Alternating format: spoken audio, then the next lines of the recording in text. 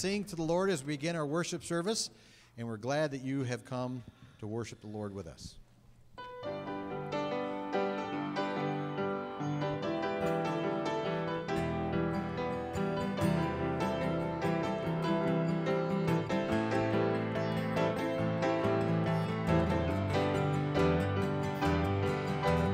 Thanks to the Lord, our God and King. His love endures forever. For he is good, he is above all things. His love endures forever. Sing praise, sing praise. The mighty hand and outstretched arm. His love endures forever. For the life that's been reborn. His love endures forever. Sing praise, sing praise, sing praise, sing praise. Forever God is faithful, forever God is strong, forever God is with us, forever and ever, forever. Rising to the setting sun, his love endures forever. By the grace of God we carry on, his love endures forever. Sing praise, sing praise, sing praise, sing praise. Forever God is faithful, forever God is strong.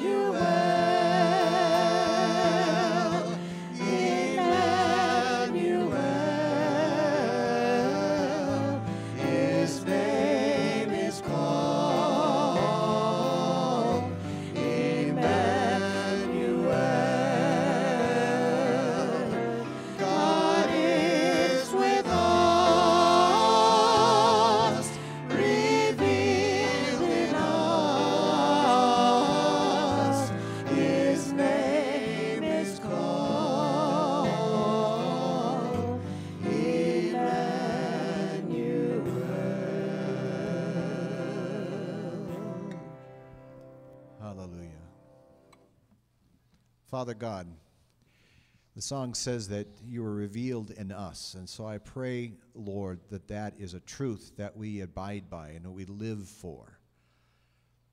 God Almighty, I pray now that you will open our ears to hear, our minds to understand the truth of Jesus Christ. As we worship you, Lord, be blessed and make us a blessing. And let us receive, too, the blessing that you have for us and the commandment and instruction that you have for us today. Praise your holy name. In Jesus' name, amen. You may be seated. I'm going to ask the ushers, they'll come forward. And I just have a couple of announcements I want to highlight in your bulletin. Again, welcome to the Hibbing Alliance Church. We're here to prayerfully build relationships so that we can impact lives with the transforming power of Christ for the growth of God's kingdom. The two announcements I want to highlight, and then I'm going to ask you just to read the rest on your own. But following the service this morning, the Great Commission women will meet today following the worship service. It's kind of like a luncheon downstairs, and so all women are invited. If you are here and you're a woman, you meet the criteria. And so join the ladies downstairs, if you would, following the service. Also, we have a new Alpha course that begins Sunday, October 4th in the evening at 5 p.m. And the reason we want to start giving you this announcement now is because this is your opportunity to invite someone to come with you to discover and to discuss, even to object if they want to, about the things of Christianity, the kind of class 101 on Christianity. They come for a meal, they sit down, they watch a teaching, and then they get to discuss what they've watched and how they respond to that, what their feelings are. And we are not going to try to correct them. That's the responsibility of the Holy Spirit.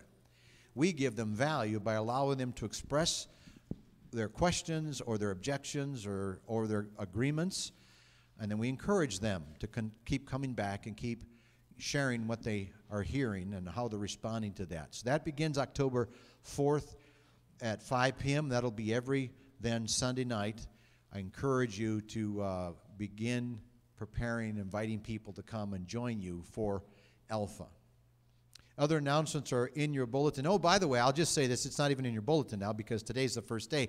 But today was the first day of Sunday school. If you just arrived this morning for church, you missed it. But the neat thing is you can come back next Sunday. And today was kind of the introduction for everybody. We're kind of getting our, who's in class and that kind of thing.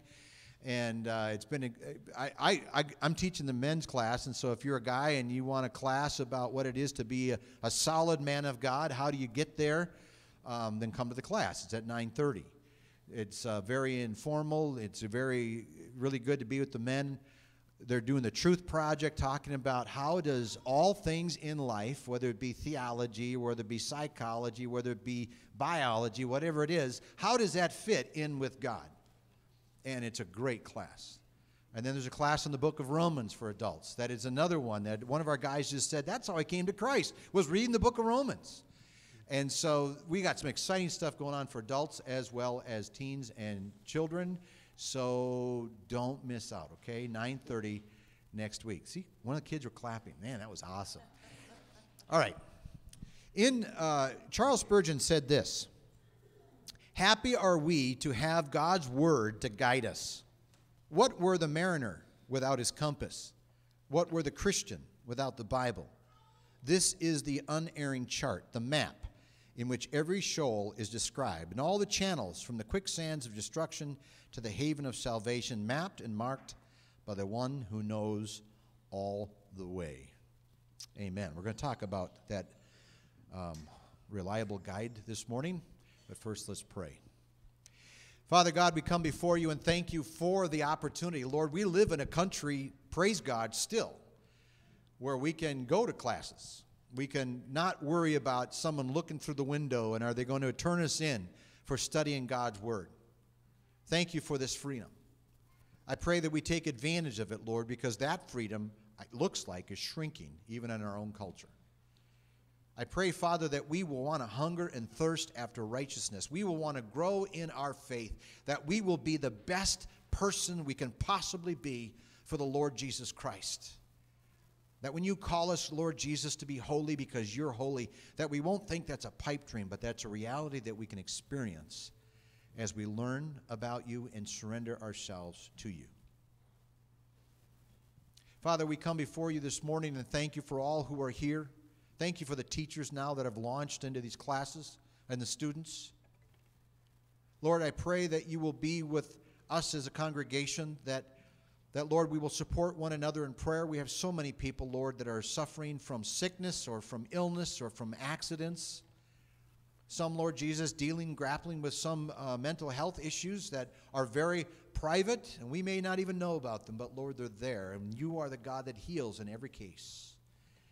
So we pray for divine healing. Lord, I think Dave Mansky, that many of us here don't know, but he works in our district office, Lord, and operates the church planting and the mission work. And Father, he's found out he has cancer, and I just pray, God, that you will walk him through that process.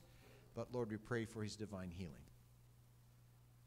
We pray, Father, that we will be a light into a world of darkness as individuals and as a church. I pray, Heavenly Father, that when we worship you, we do it freely. When we talk about you, we're not so worried about political correctness. We just mention who you are. Father, I thank you that we can give you our worship in music and also in the offerings, also in prayer, also, Lord Jesus, in studying the Word and how we conduct ourselves day to day, whether it be in the public eye or in private. I pray, Father, that we will glorify you by raising up in our maturity, by surrendering again daily those things that you call us to surrender, so that, God, we truly are lighthouses of hope for the world because they see Jesus in us. Continue now, Lord, to speak to us as we worship you and as we hear from the Word of God. We pray in your wonderful and holy name. Amen.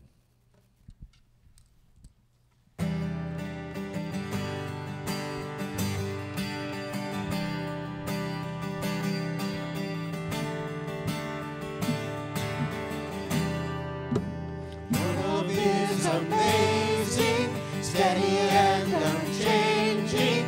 Your love is a mountain firm beneath my feet. Your love is a mystery, how you gently lift me when I am surrounded. Your love carries me. Hallelujah, hallelujah, hallelujah. Your love makes me sing. Hallelujah, hallelujah, hallelujah. Your love makes me sing. Your love is surprising. I can feel it rising. All the joy that's growing deep inside of me. Every time I see you, all your goodness shines through. I can feel this God's Son rising up in me. Hallelujah, hallelujah, hallelujah. Your love makes me sing. Hallelujah, hallelujah, hallelujah. Your love makes me sing. Hallelujah, hallelujah, hallelujah. Your love makes me sing.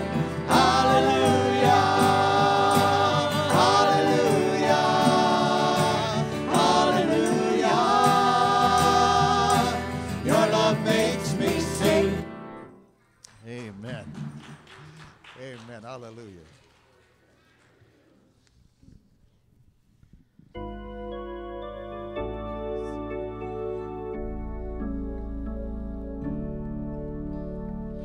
Great is thy faithfulness, O God, my Father. There is no shadow of turning with thee. Thou changest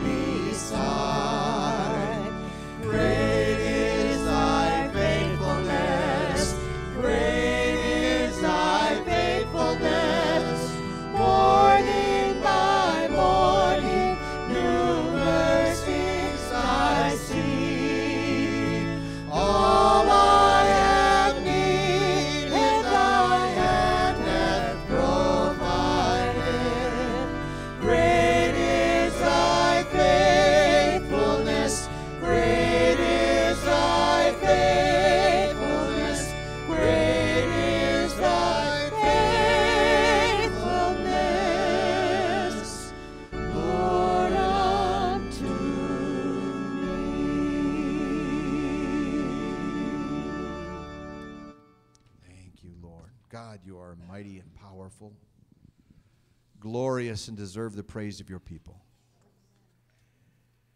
Thank you, Father God, we pray in your name. Amen.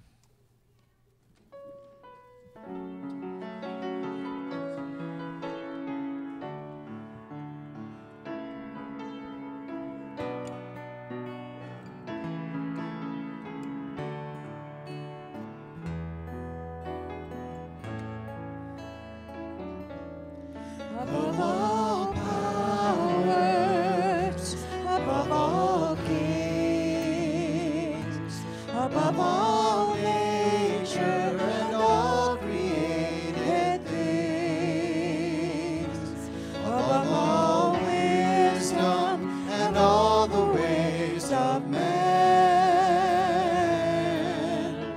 you were here before the world began. Above all kingdoms, above all thrones, above all wonders the world has ever known, above all wealth and treasures of the earth, there's no way to measure what your worth.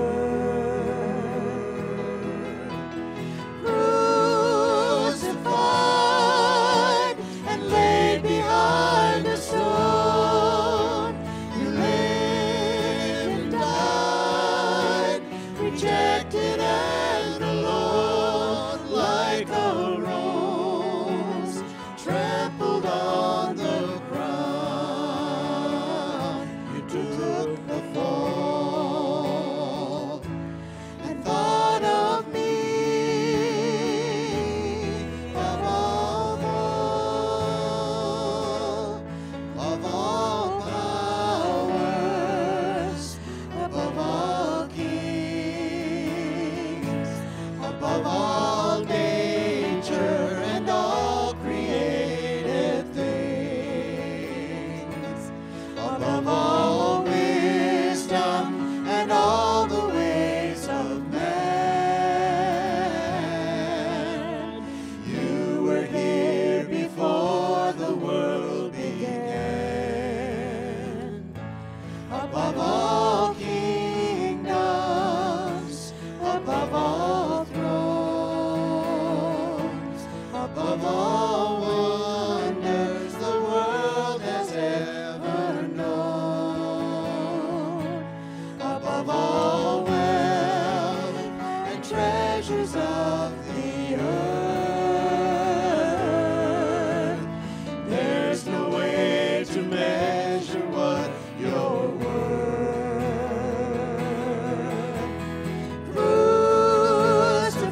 Crucified and laid behind a stone, you lived and died, rejected and alone, like a rose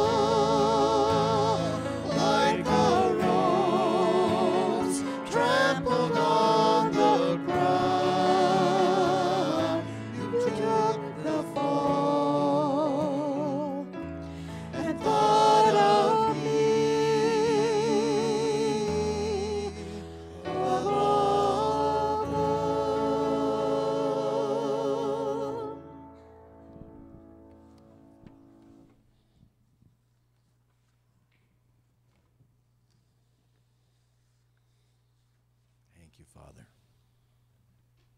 Amen. You may be seated.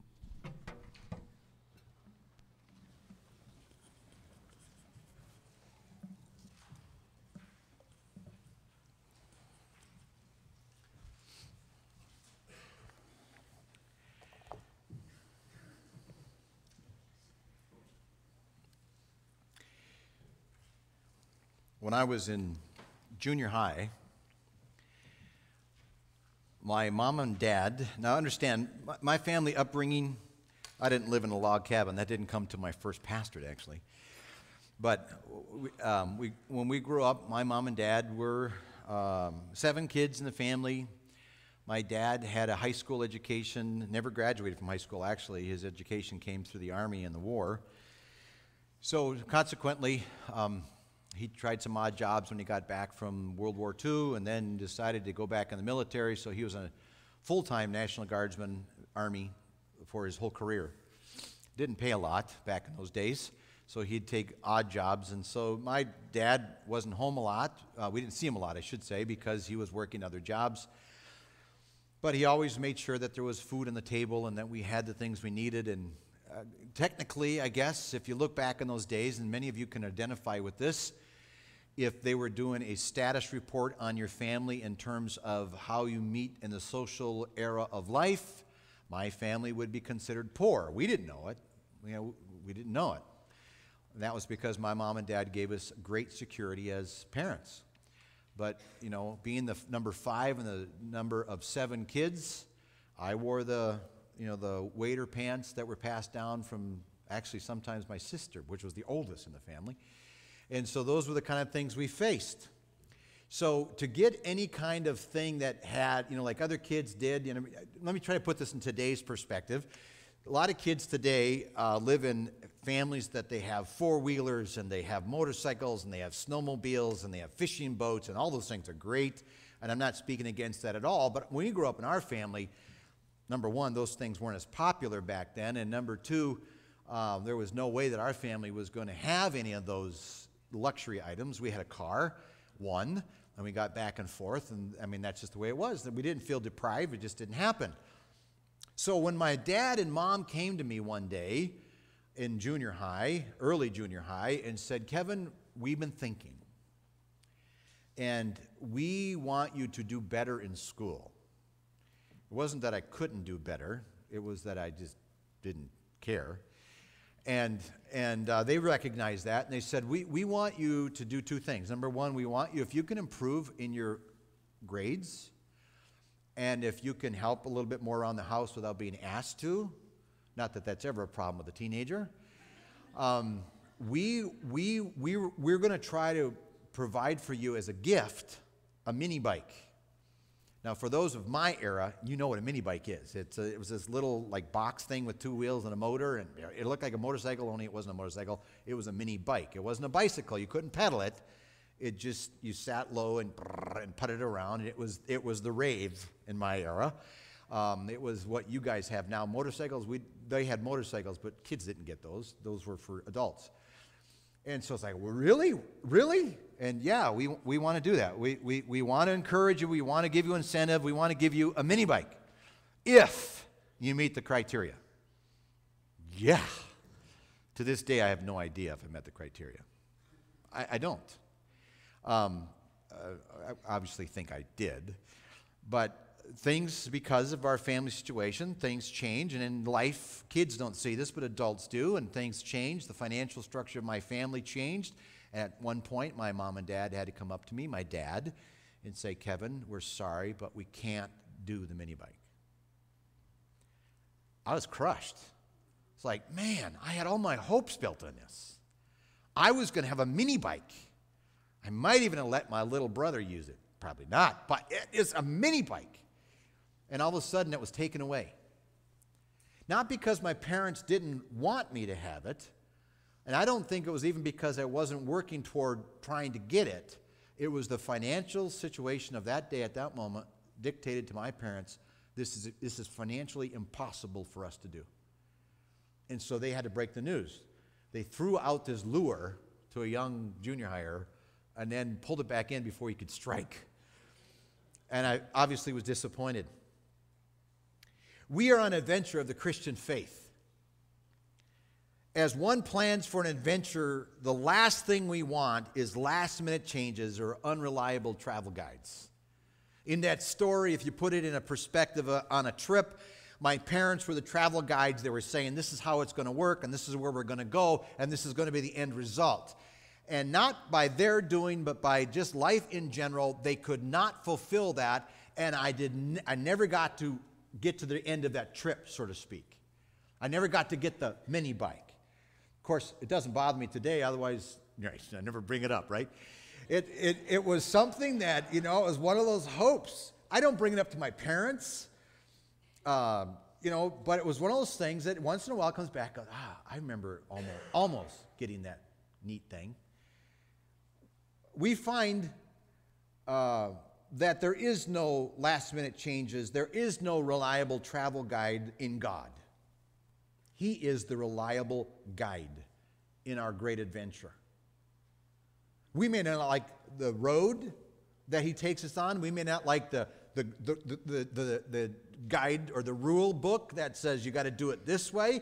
We might want to take a shortcut, and God says, nope, there's not a shortcut here. We're going to go this direction. And we might even think there's a shortcut in life. And we might even attempt to take that shortcut in life and go, I think I know better, God, than you do on this one. But there's not. There's only one reliable guide in the adventure of life, and that is God, and of course, His Word. Not that long ago, when I talked about possibly doing this, Pastor Luke said, didn't you just talk about the character of God recently? And I said, yep, we're going to go back to it a little bit, because in Sunday school, the kids' Sunday school, they're on a space quest. And for the first few lessons, they're going to talk about who God is. And so I want to kind of connect with that theme. Number one, God is immutable. That means there's no variation in God. There isn't any surprises in God. God is immutable. He is unchanging. He is the great I am. And if they started the lesson today, this is where they started in Exodus chapter 3, 13 through 16. Moses. Okay, understand the scenario here. Moses lived 40 years with the Egyptians. You remember he was in that basket in the river, and the queen or princess, whatever, found him and brought him in and took him in as her own and raised him up for 40 years, and he became next to the prince, and he was a ruler in Egypt. And then he heard some Egyptians talking, and he didn't like what they were saying. They're being cruel to Israelites, which he was, and so he killed the Egyptian and then tried to hide his body, and then it was discovered, and then he ran. And then all of a sudden, he went from being a ruler to a shepherd in the desert. And while he was in the desert, he encountered God. And in a most miraculous way, there's a bush that's burning, and yet the leaves aren't burning up, and the stems are not burning up. And there's probably heat coming from it, and there's flame in it, but it's not doing what fire does. And so he goes to see this thing, and then he hears the voice of God say, take off your sandals, for you're standing on holy ground. That in itself would have put me in a position of, whoa, I don't know what to do here. Wouldn't it you? I mean, I've encountered God in prayer, but never like that. Never when there's been a visible flame and the voice of God booming and saying, take off your sandals, or tennis shoes, whatever. But that's the encounter here. So then God says, Moses, I'm going to use you to go help set free the slaves, the Israel slaves that the Egyptians have in bondage. And that's kind of where we come into this passage of Scripture in Exodus chapter 3. And Moses says to God, behold, I'm going to the sons of Israel. I'm going back to those who are captives of Israel. And I will say to them, the God of your fathers has sent me to you. Well, they may say to me, what is his name? And to me, I read this and going, well, he just said it. Didn't he? The God of Israel is sending me to you. And they're going to say, what's his name? What's the definitive statement that you can make is what they're asking that proves to us that you truly are from God and not just some religious fanatic. What shall I say to them, Moses said. And God said to Moses, I am who I am. And in your Bible, it should be capitalized. My Bible, it is. And everybody's Bible, it probably is. I am who I am. In other words, you don't go any further. I am. This is it. Boom. Exclamation point. I am God. You don't question me. You don't wonder, well, is there another one I can go to? This is it. This is the creator of the universe. I am who I am has sent you. And that should be enough. And Moses, thus you shall say to the sons of Israel, I am has sent you to me.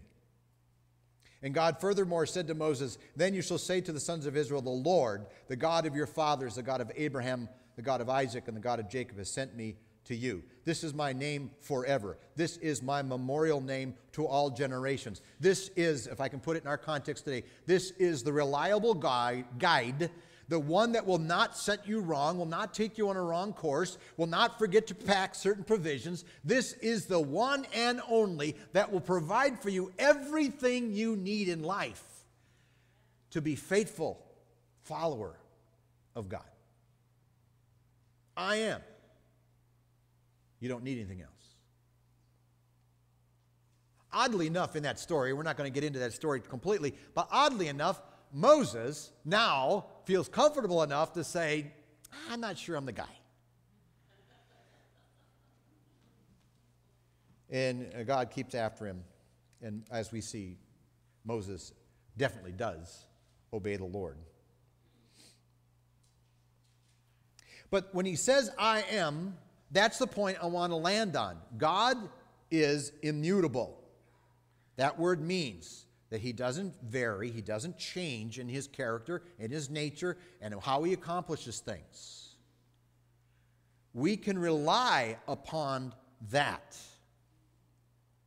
Charles Spurgeon was a preacher of old, and I'm going to read a portion of his message and take it right out of here. And the message of God that he was giving was the immutability of God. And here's what he says, because he says it so eloquently and so powerfully. God is Jehovah, and he changes not in his essence. We cannot tell you what Godhead is. We do not know what substance that is, which we call God. It is an existence. It is a being.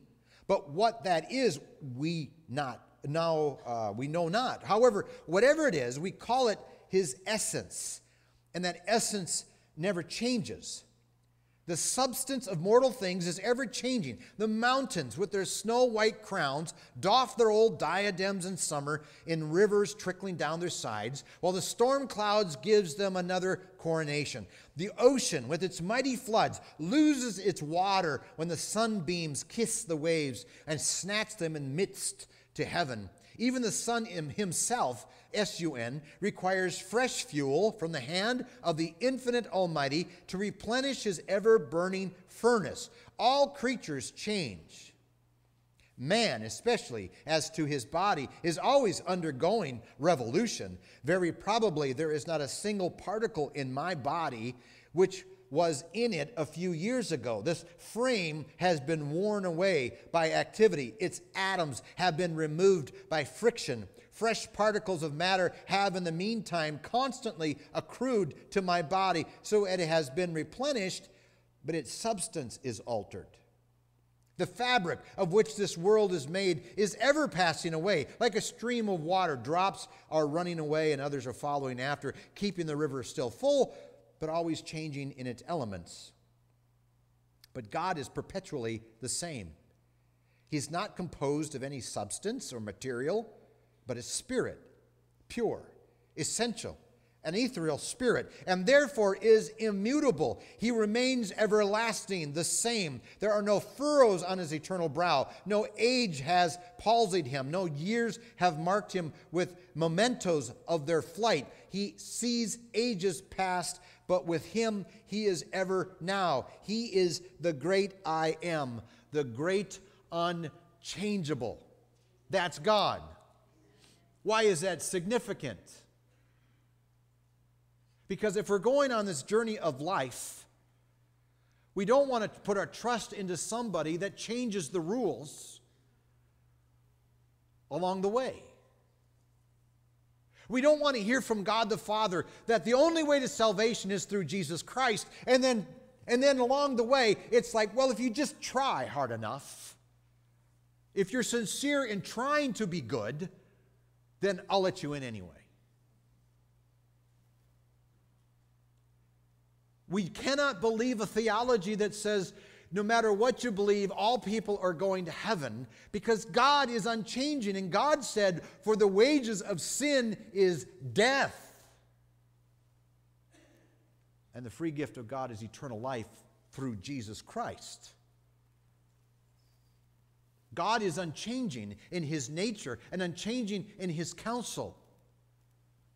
We can't take the Word of God and begin to tweak it so that we feel better about our activities, because the old Bible said that wasn't a right activity. We have the denomination within our own community and in many communities that they don't believe that Jesus is the Son of God, and so they've taken and they translated according to their translators that, like John and the book of John, which says in the beginning was the Word, and the Word was with God, and the Word was God, referring to Jesus Christ. They've changed that so that it says is a God. Recently, with this whole Marriage Amendment Act and so forth, we have people who believe they're sincere, who are in the Christian faith, that are saying, you know what, we have to be tolerant, and we have to accept people, and if people love each other and they have to be of the same gender, well, God loves them too, therefore we need to love them because they're in love. To the point that they've written their own Bible. It has a cross on it, and that cross is colored in rainbows. And the Romans 1, story of Sodom and Gomorrah, and all those indicators that homosexuality is an offense to God have been removed or altered so that we can live the way we want to live, and the Bible says it's okay. God is immutable. He doesn't change. Psalm 46, 1 through 7 says this: God is our refuge and strength. Hallelujah. He doesn't change. A very present help in trouble. Therefore we will not fear, though the earth should change, and though the mountains slip into the heart of the sea, though its waters roar and foam, though the mountains quake at its swelling pride, Selah. There is a river whose streams make glad the city of God, the holy dwelling places of the Most High. God is in the midst of her. She will not be moved. God will help her when morning dawns. The nations made an uproar. The kingdoms tottered. He raised his voice and the earth melted. The Lord of hosts is with us. The God of Jacob is our stronghold. Selah. That passage of Scripture was quoted by President Bush after 9/11. First happened in 2001. 2 weeks after the disaster that we just remembered last week, 9/11, 2 weeks, churches were packed full of people because the fear of God had been come to them in a most unusual way. Suddenly, this nation called the United States was vulnerable to attack from the inside, and we didn't know how to handle ourselves. And so people ran to the only source of strength they knew of that could help them. Because our government and our military and our law enforcement did not and could not stop those attacks. What do we have left? And so the great nation of the United States, for a brief moment in time, bowed their knee and went to God and said, help us. Spare us. And now 14 years later, God, get out of our way. We'll write our own version of your Bible. But God is unchanging. The unique thing about that is God is merciful. God is loving. God is kind. He's just. But He's also forgiving.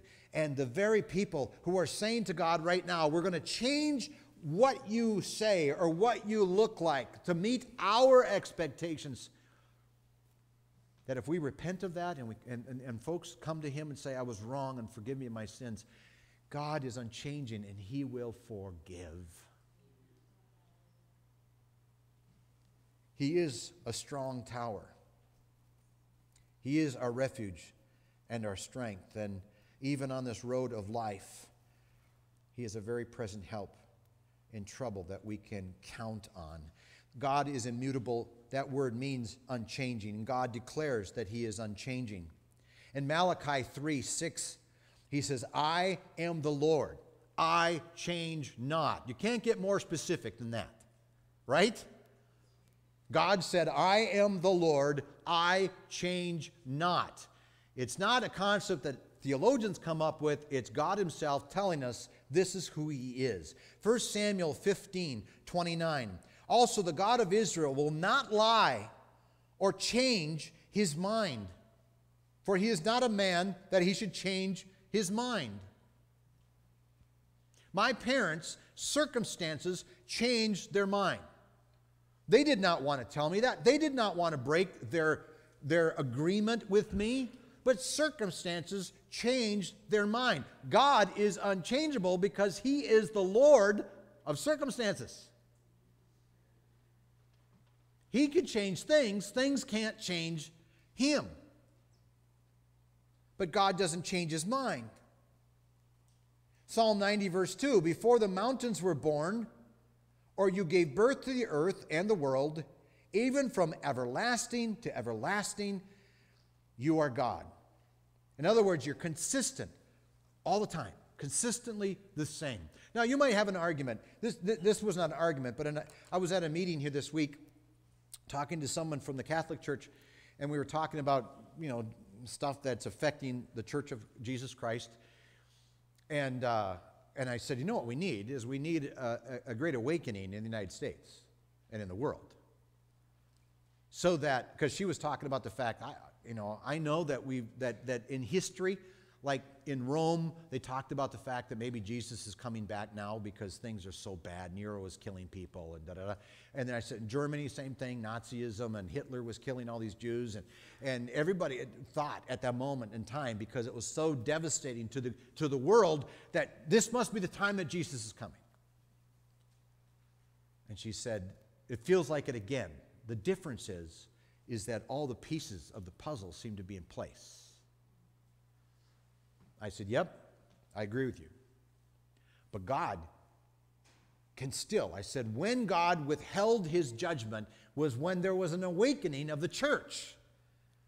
And she went way back in history, and she goes, yes, Nineveh. I said, that's right. Remember the story of Nineveh? Jonah was supposed to go to Nineveh and proclaim to them, God's going to kill you unless you repent. He's going to destroy your entire city. And the people listened. And they repented. And remember, Jonah got mad because God didn't wipe him out. Now, the message was, well, God said, and Jonah said this to God, God, you said you were going to destroy them. You're going to wipe them out. You made me look like a fool because now they're still with us. God said, my message never changed. I called them to repentance. But I said there'd be judgment if they didn't repent. And they repented. Therefore, they have been saved. That's the message God has for us all throughout the Gospels, all throughout the Scriptures, from Genesis to Revelation. It's a call of repentance. It's a call of mercy. It's a call of love. If people repent of their sins and surrender to Jesus Christ, those people will be saved and redeemed. But if they reject Him, then there's judgment. God is consistently the same. In Psalm 100, verse 5, we read these words, for the Lord is good. His loving kindness is everlasting. There it is again. And His faithfulness to all generations. Hebrews 13:8 says, Jesus Christ is the same yesterday, today, and forever. We have to have a reliable God. If we don't have a reliable God, our faith is hopeless. God reminds us again and again that He's merciful and He's unchanging and He's there for us and He will save us if we cry unto Him for deliverance. See, God's unchanging blessings and consequences are, first of all, His unchanging attributes. Listen to His attributes. Listen to what makes up the character of God. Wisdom, holiness, love, justice, goodness, omnipotence, which means He's all-powerful, omniscience, which means He's all-knowing, omnipresent, which means He can be everywhere at the same time. And oh, the horror of our existence and future if these qualities vacillate.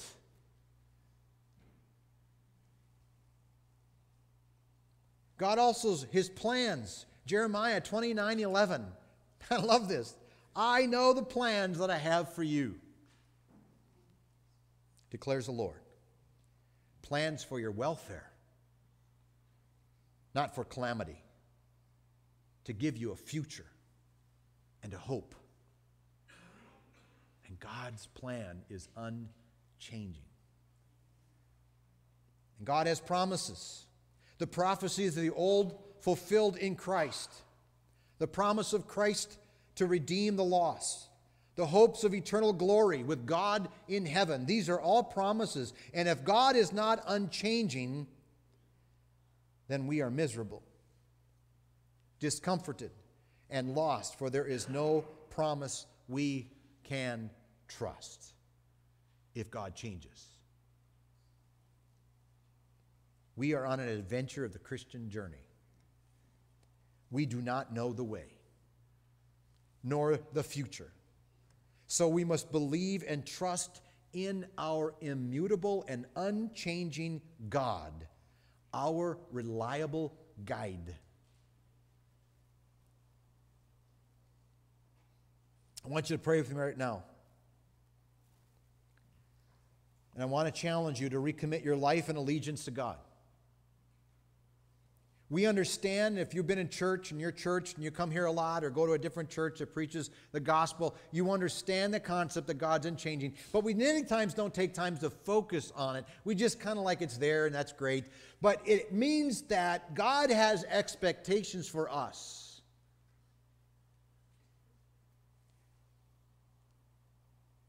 And those expectations and those commands are to be met. God is unchanging. He will not overlook it and say, well, that's okay, I'll let it go. So we need to come back on many occasions, but here's an opportunity of recommitting our life and allegiance to God, to surrender and trust our guide and follow His lead and obey His commands. I'm going to ask the worship team to come forward as I pray and invite you to pray.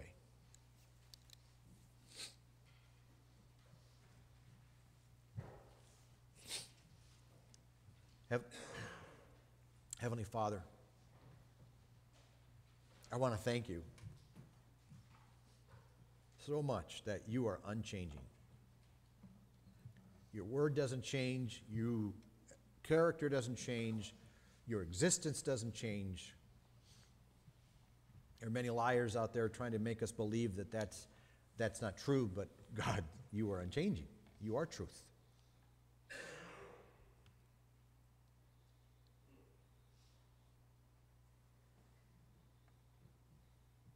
Father, I ask you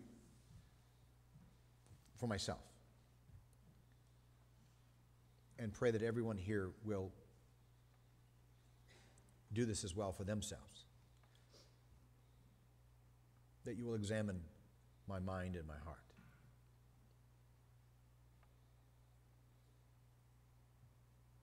God, I truly want to be a faithful follower and servant of the living God. I want to walk in the same way that you want me to walk. And you want me to live a life that's so consistent in Christ that people see me and that I'm consistent and I'm unchanging because, God, you are in me.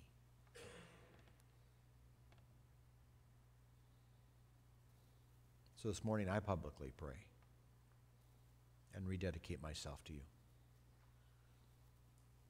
I surrender to your will. I surrender to your love, to your justice.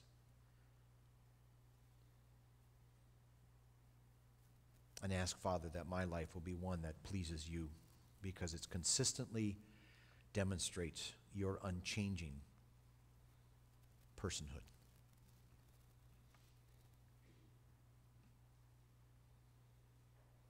Your love is amazing.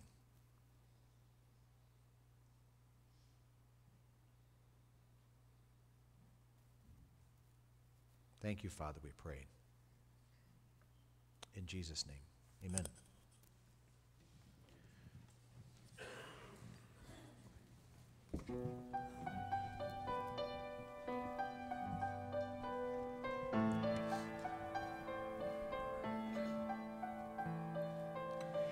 He became sin, who knew no sin, that we might become his righteousness. He humbled himself and carried the cross. Love so amazing, love so amazing. Jesus Messiah, name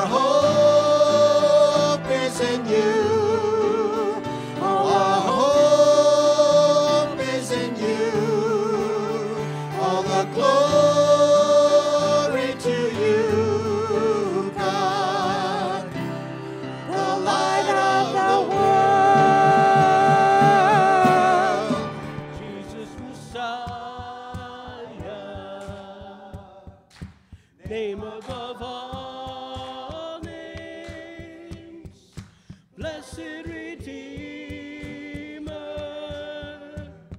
Emmanuel, ransom from sinners, the ransom from heaven, Jesus Messiah.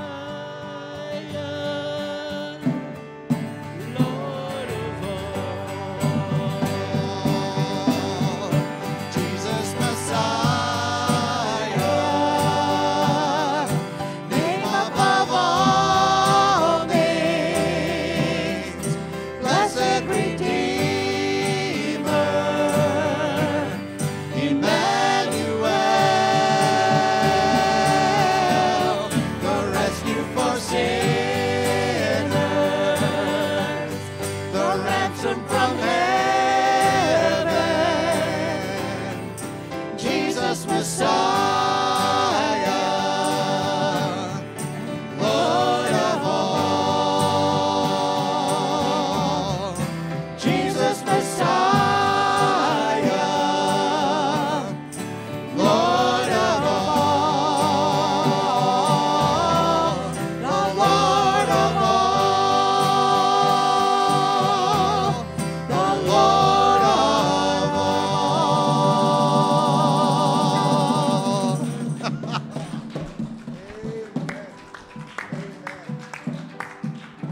Father God, you are the Lord of all. We praise your holy name. Thank you that you are unchanging. Thank you, O God, that in the midst of your majesty and in your sovereignty and your greatness and your magnitude, that you look down to this tiny little blue planet called Earth that you created, and you see these tiny little human beings, and you say, I love you, and I'm here for you, and my son died for you, and I want you to live the glorious life of Jesus Christ on earth for my glory and purpose. Thank you, God. Thank you, God. Bless your holy name. In Jesus' name I pray. Amen. Thank you for coming. Go in God's peace.